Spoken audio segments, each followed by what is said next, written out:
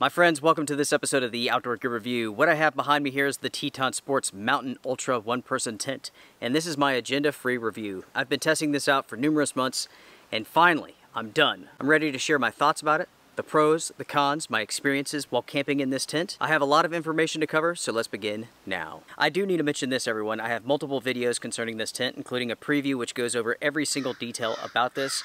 This episode is focused primarily on the review, my thoughts, my experiences. If there's questions that you have, likely they would be answered in the previous episodes I've filmed.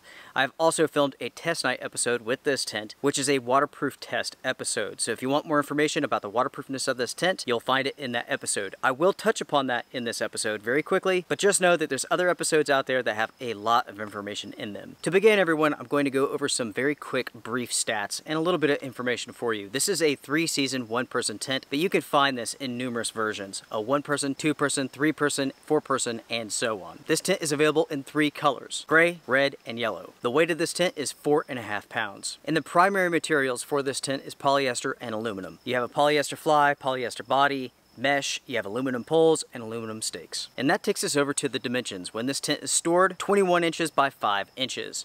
When it's all set up, you're looking at 80 inches by 30 inches, and it's 41 inches tall. Specifically, with the one-person version of this tent, it features 1 door, 1 vestibule. It features 2 vents. There's one on the back side and one with the door. Inside of the tent, you have a single pocket, which is an overhead pocket, which is quite large and will hold quite a bit of gear. The tent features a bathtub floor.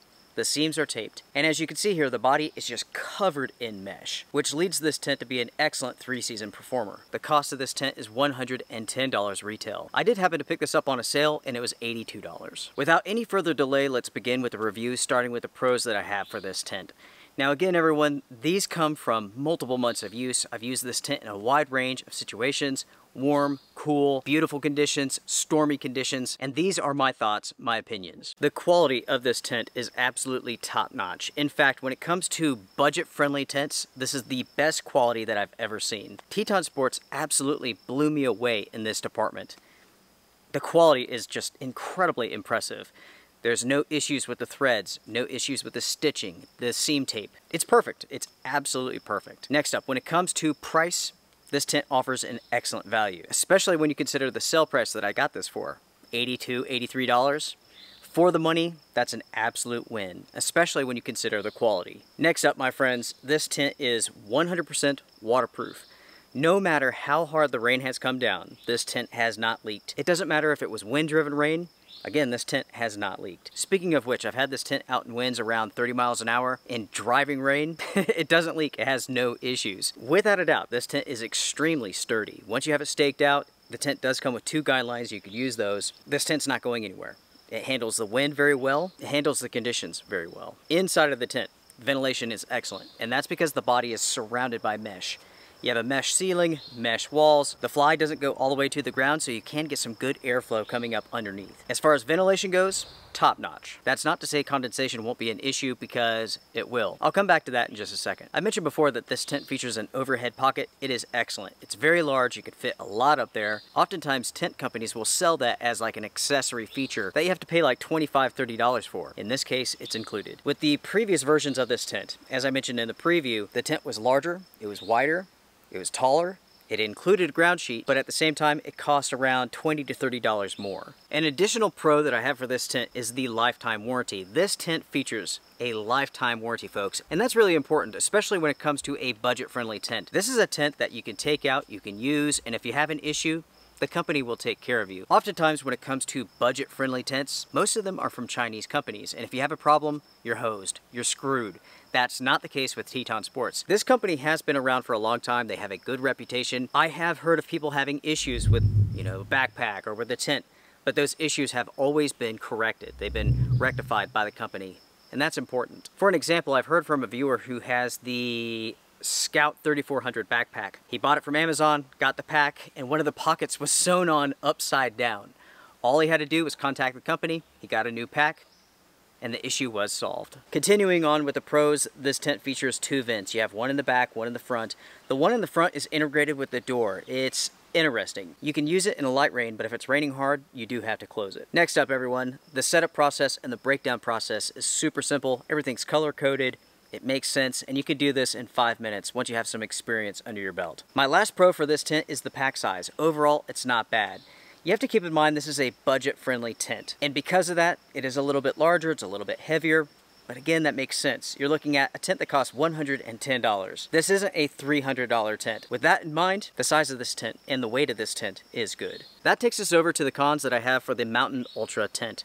Con number one, the biggest con, this is a small tent. If you are taller than 6 feet, your head and feet will touch the bottom and the top of the tent. Width-wise, it's less than 3 feet wide, it's about 2.5 feet wide. That's fairly small. The simple fact is this, if you're a big guy, big gal, this tent will not work for you. It's simply too small. Moving on to additional cons that I have, the small size of this tent does lead to other issues, namely in the form of condensation. In this case, because the body is so small, it's so close to your body, when you're inside of this tent, the fabric is right next to your skin, right? Condensation will form on that body because your body's releasing moisture, it's releasing heat, it's coming into contact with cold air, condensation will develop. It's especially bad down at the foot box. With that being the case, if you plan to use this tent, you better plan on condensation being an issue because it will be. When you wake up in the morning, you will have a wet sleeping bag, and there's not much you can do about it. I've mentioned previously that this tent features 2 vents. You have one on the backside, one at the door. The one on the backside, unfortunately, cannot be accessed from inside of the tent. So if you have to close it, you have to get out of the tent, go around, close it, and then get back in. So if you're in a situation where it's super stormy and you need to close that vent, you're about to get wet.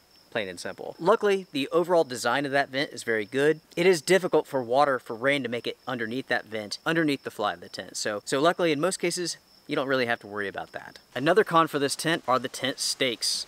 These are a variation of shepherd hooks. Shepherd hooks are very lightweight, but as you can see here, they bend easy, and also they have a tendency to spin when they're in the ground. That is the case with these. Overall, they work, but in some situations, they're not the best stakes to use. Generally, you will find these with very inexpensive, budget-friendly tents, and that's the case with the Mountain Ultra. Another con that I have for this shelter is the front and the back of the tent. There's no way to pull the fly away from the body. I'm sure you're asking, why is this important? It's important because that limits airflow. It promotes condensation to develop, and that's especially true on a small tent like this. If you were able to pull the fabric away from the back and the front, it would make the ventilation and airflow even better in this tent.